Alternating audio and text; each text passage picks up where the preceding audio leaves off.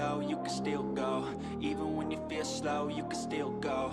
Even when there's no hope, you can still go. I never answer to no, man, I still go. Hello and welcome back to another video here. In the last video, we talked a little bit about cascading order and working from lowest to highest priority. Basically, if you write in a style, it's the last one that's written that's basically going to win as far as the cascading order goes. But not just that, but you're working in the HTML section for that cascading order more or less. So inside the head, depending on which one of link or style goes first, the last one gets drawn, and that's what you're going to see. Same thing with inline, which is overridden by important. And we're going to have a similar conversation in this specificity conversation here. Specificity hierarchy references lowest to highest priority of overriding things. So aside from cascading, which talks about all else being equal, this makes things unequal, so to speak. So you've seen before that we have elements, and then we also have pseudo elements, and we have classes, pseudo classes, and attribute selectors, which includes the attributes themselves and their values. We have IDs. We have inline styles, which you've seen, and you just saw the important add-on into CSS in the last cascading video. We won't really touch on the pseudo elements and the pseudo classes right now, or the attribute selectors. We're going to focus mainly on element, class, ID, inline, important. And I want you to see basically how this is going to work. Now, let me jump over into our HTML. Last we left it off kind of looked like this. And what we're going to do is we're going to add in new HTML, and I'm going to introduce you to something called an anchor tag. So let's go at the top of the body here above the H1, and we're going to include what's called an anchor tag. An anchor includes an opening and closing A with the / obviously on the closing. The href attribute points to where we want this particular tag, which is called a hyperlink. And when we have a hyperlink, where do we want it to go to? Google.com or another page or a phone number or an email? There's a lot that an anchor tag can do. In this case, we're just going to put in, for now, a hashtag. And what that will do is refresh the page. So we're just going to call that one refresh. And let's go ahead and open that up and take a look. Refresh. Now refreshes the page. So we have one of those, but what I want to do is I want to create, I want to create another one, and then I want to look at that. Now refresh, if I create another one or even more, now I'm getting them all across the top here. I want them to sit in their own kind of section, more or less. So I'm going to add in another new element to you, which will be called a, let me go ahead and remove this, a div. And a div is just an empty element. There's nothing in it. So if I add this div and I go back, there's nothing at the top. And then once I add in the anchor tag, then we're going to get something at the top. Oop, did I? No. Refresh. Oh, there we go. I just got to scroll up. So then we get the refresh. And I want to create a few of these. So I'm going to go in here and I'm going to duplicate 1, 2 more. And this one's going to be called bookmark. And this one's going to be called new page. No, let's call it new document page. Okay. How about, for even more clarity, new document / web page. So we have these 3 links, and each one's on its own line because it's in its own div, and we'll talk about why that is coming up in the future. But for now, all you need to know is it's basically going to give it its own line for clarity on what we want it to look like. Now, in between each one of these divs, I want to give them a little space. So I'm going to come in here and say div, margin bottom, and we're going to say, let's give it 50 VH, which is a lot. And we go back in here 50 VH, that stands for viewport height. Depending on your screen is called your viewport. So whether you're using your phone or a different monitor from a computer, your laptop, whatever, your TV even, that screen is your viewport. And the height of it, that 50, would be 50% of that height, basically. So that's just like a little crash information on VH. We've given those divs a little bit of height, and now you can see that it gives us a little room down the page. And this is what I want for now. So getting back to the specificity conversation, if we have a anchor tag, we have something called the text decoration, and right now everything has an underline. So what I want to do is I want to look at making no underlines. So I've specified that. But as we know, if I come back down after, even in the same place, text decoration none, and I save that, well, now there are none. And if I was to create a separate, let's go ahead and X, and what we're going to do is create a separate one for appropriateness, and we say text decoration underline. So we go from none back to underline. Now all of them are underlined again. And the point is, the last one drawn, as you know, cascading order, all things being equal, we're starting out with this element. But let's say we now want to very simply go back to, and we're just going to switch this back and forth for now. Let's go ahead and go back to none. But how do we do that? Well, we have the order of specificity here, which specifies that elements are overridden by classes. So let's go there next, and we're going to create a class, and we have to do that in HTML. Let's target that one. Whoop, whoop, whoop. Wrong button. Let's just go here. Nope, not style, excuse me, class. And we're going to call it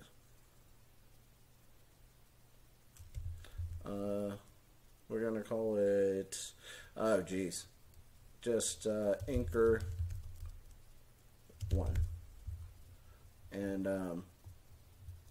we're also going to copy that and put it down over here and anchor 1. So now let's go in here, and what we're going to do is say dot anchor 1 text decoration, and right now we have it underlined because we have it none, then we have it underlined. So let's go back to none, save that, and check it out. And so what we have is none on the top and bottom one, but the middle one still has one, and that's because we didn't put that additional class which overrides the elements. And what we have here is an order of priority based on this lowest to highest priority, but there's a better way to phrase that and visualize that, and that is by going here to this section here. So let's see, yep, these right here at the end. I put these, and very commonly you might say 1 or 10 or 100 or 1,000, or you might put in the dashes to reference it. But you're building up this visualized number, or theoretical number of priority. And so when we go over to when we go back over to the document here, we have, oh, let's talk about that. So elements add in 1 on the end, classes add 10 or a 1 in the second digit, IDs add 100 or 1 in the third, and inline add a 1,000 or a 1 in the first digit there, or the fourth, or however you want to look at that. If this is first, it's fourth, or this might be first, second, third, fourth. But either case, I would call it the fourth digit. Regardless of how you look at it, it's going to build up priority. Anything in this category is going to be any number in the other category here. So any number of these will be any number of these, and any number of these will be any number of these, and so on, right? And so let's go back to the document and look at what we have. Well, here we have a priority of 0, 0, 0, 1, and same thing right here, 0, 0, 0, 1. So these things are equal, which means that we're going to go to the cascading because they only have one priority. Now this one has a priority of 10, or 0, 0, 1, 0. And so this one is going to automatically override the other two. And it's going to be text decoration none, regardless of what the other two say. Now let's go into priority level 3. Which is going to be an ID. And we have to put an ID somewhere. Let's go ahead and put it on this bottom one for the time being. We're going to give this an ID of, anchor unique. Sure. Anchor unique. And we're going to go here and we're going to target it with the hashtag and say anchor unique. We're going to target that. Give it a text. Now we want to override something else. So let's give it a color of white, and then a background color of black. And so let's see how that looks on the page. And all of them are black background with white. And with this new one, I want to override two things. One, currently text decoration none.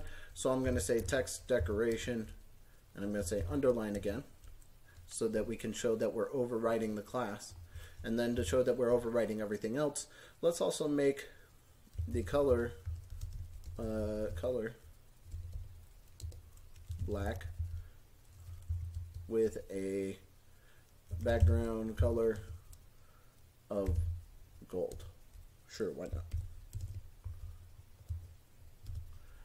And so now we have the background color of gold with black text, and it is underlined, overriding the class authorization of none, because the anchor one and the unique, so the anchor one class and the anchor unique ID are both on this same exact anchor, which is showing and demonstrating that you override by specificity.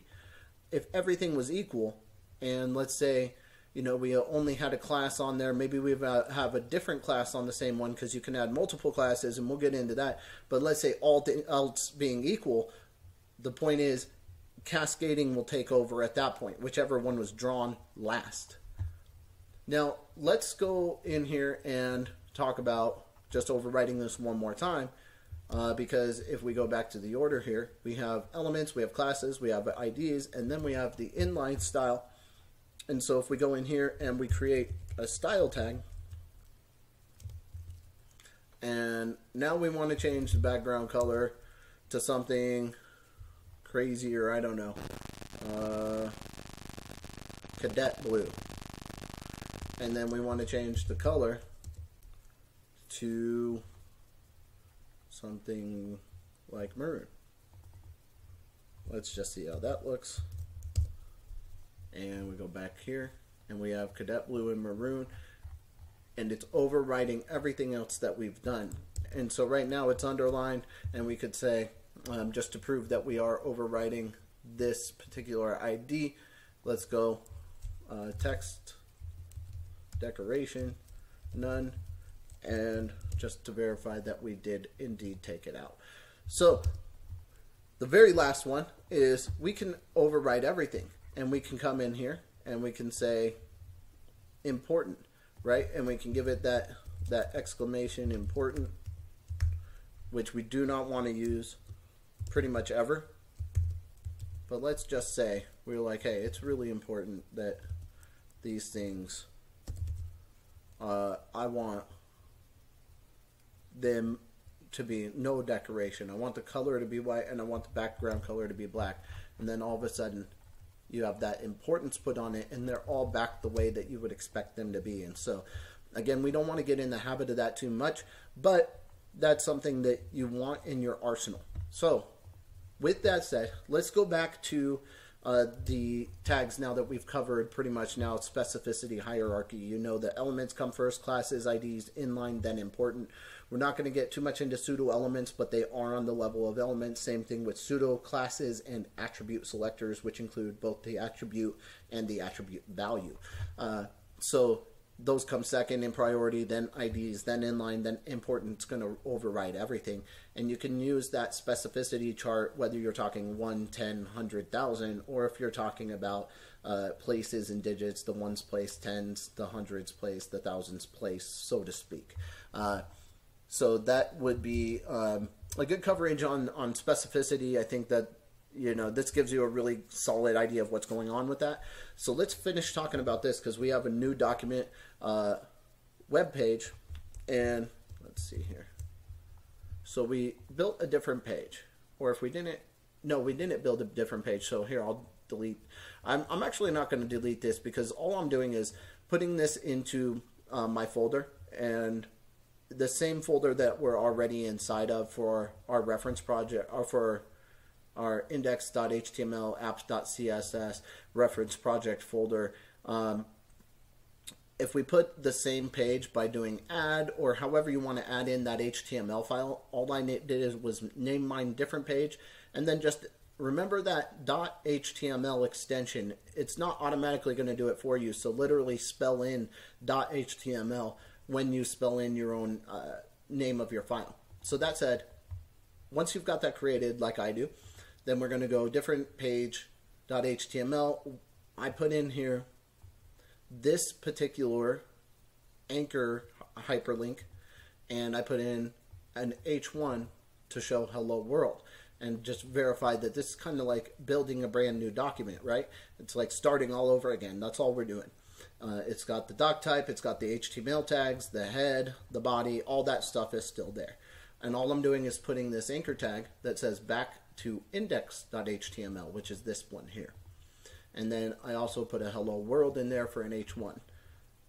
In here, in the index.html, and let's, by the way, let's go ahead and merge this. Inside the index.html, I want to find, let's see, I want to find this anchor tag. Where did all my, oh, here we go. Okay, the href. In the href, I'm going to delete the hashtag, and I'm going to tell it where to find that document, which is right next to me, different page.html in the same file. So I'm just going to say different page.html. And so I save that. I'm going to come back out here. And now, right here where it says new document web page, boom, it's going to bring me out here. And because I created this one here that references back inside the href and points back to this other document, so now when I click back on that one, it's going to bring me back exactly to the page that I was just on, and I can bounce back and forth between those pages.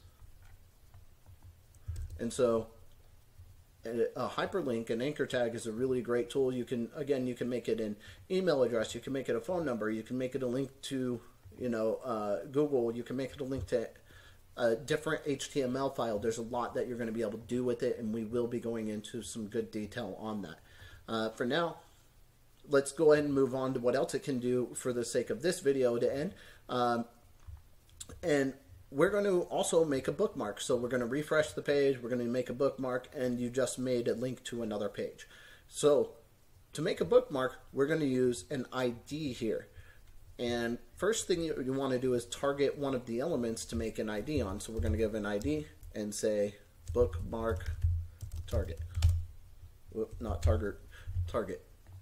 Okay, so we have our bookmark target, and up here in the bookmark, we want to then tell it hashtag, because that's what an ID is. We do want the hashtag there, and we're going to say bookmark target. So we save that, and we're going to go back to the HTML, which refreshes, and I'm going to hit bookmark target. Now what it's trying to do is target the pretext, because that's where we put the ID bookmark target. What it's trying to do is bring it all the way to the top of the page. So if I was going to put a little space under the pre tag by saying pre, and then going here and saying margin bottom and viewport height, let's go 100 viewport height, that'll be one whole viewport down. 100% of the view shifts down underneath it. So now if we refresh, we have all this extra space. And when I hit bookmark, it's trying to bring it right to the top of the page. So that's how we make a bookmark on a page. Then finally, this hyperlink at top, that's refresh. What I'm actually going to do is I'm going to take this whole section and I'm just going to cut it out. And I'm going to go down to the bottom of the page here under the pre-tag, way at the bottom. I'm going to save that. And what I'm going to do is refresh this page. I'm going to say bookmark, and then right here, this refresh, I hit that, and it brings me back up to the top of the page, because all it's doing is adding on that little, this little hashtag onto the end of the address bar, and then taking me to that spot. Just like when I click bookmark, it's adding on bookmark target up in the address bar and bringing me to that bookmark. And then if I hit refresh, boom, it's just going to bring me back to that same one. And if I delete it and I just hit enter, it's the same page. But as soon as I hit anything like that refresh, it's going to add that back in there. And that won't go away even if I refresh my page a bunch now. So that is it for now. That gives you a basic introduction on this anchor element. And there is a lot more to that we're going to be getting into detail on over time. That said, we did get into the specificity, and I will provide these files to you as always. You can come check this out. Cascading and specificity work with selectors to target specific elements, and this will give you a really good tool in your belt to be able to go in and specifically, target different things. Basically, if you have we're going to get into ways that you can add multiple elements to build five of this first digit over 4, 3, 2, 1, and that overrides the other ones. So there's a lot that you can do and play with. I think you probably understand and get the point. I appreciate your time at this point in the video. Thanks for hanging out, sticking around. I will catch you in the next one. See ya.